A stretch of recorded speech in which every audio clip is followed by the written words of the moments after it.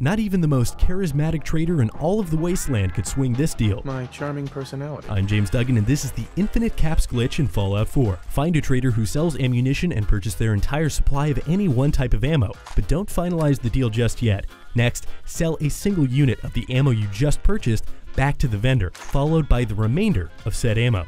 If executed properly, you should be left with what appears to be one extra bullet. Now, here's the fun part. You can sell this seemingly solitary bullet as many times as you want by simply spamming the sell button. Not only will this score you as many caps as the trader has on them, but you can use this to leverage any and everything the trader has to offer out of their pockets and into yours. For many more glitches and Easter eggs in Fallout 4, keep it right here on IGN.